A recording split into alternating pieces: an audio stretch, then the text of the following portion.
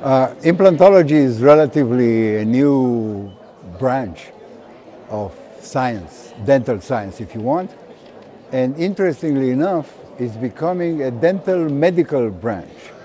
We are learning via implantology that the health of the patient is becoming more and more relevant for our dental treatments.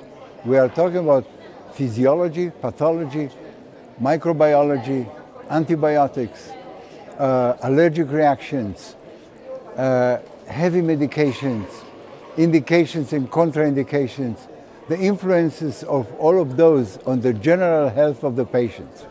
Now, why is this becoming more and more relevant for us today? Because the population is changing, and the change in population obliges us to change our attitudes, to change our methods, to adapt them. What kind of change I'm talking about?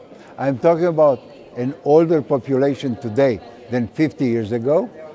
If I compare the age of the population today with the age of the population during the Second World War, I'm talking about a population which has more and more systemic conditions. We can call them diseases if you want. We talk about a population that about 65 years old, which is taking between 2 and 8 medications.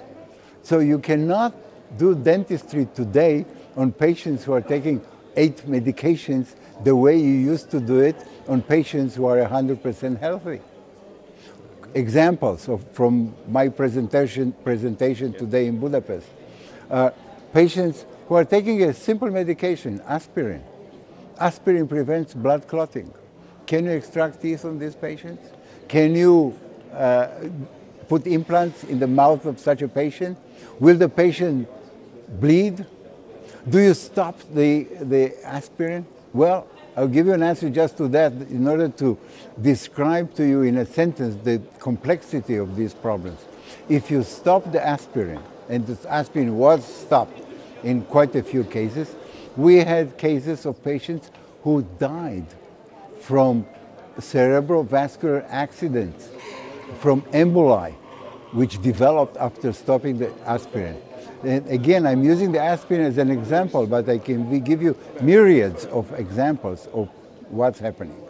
Now, I would love to also relate to my presence here in Budapest. Well, it's not my first time here, and I hope it's not my last. I'm not talking about the Hungarian hospitality, which is worldwide famous, which is really a real pleasure.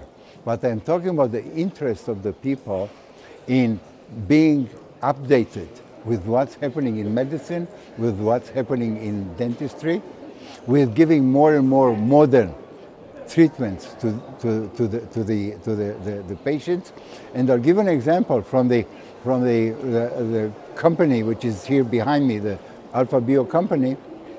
They are developing today in dentistry new methods of treating patients which are called the CAD/CAM methods. These are computerized systems which are changing completely the way we treated patients when I was a young dentist. And I have to learn. You have to learn. All the dentists around have to learn. And that's the reason we are so happy to have conventions such as this one to spread the knowledge and to bring the people, not in Hungary only, but all over the world, the new aspects of treatments of dentistry. We cannot do this in Central Africa. I'm sorry. I'm sorry, really sorry. And I don't think that this kind of dentistry is applicable to them. But what we can do to them, yes. Can we help? Yes. Not with implants, but with teaching them how to keep oral hygiene, with preventing methods, with teaching the children how to brush their teeth, and teaching their parents how to brush their teeth in order to prevent infections. So it's becoming more and more exciting, more and more challenging, and it demands more and more efforts. And this is the good part of the cooperation between us, scientists, teachers, and producers. We work hand in hand. It's beautiful. I love it.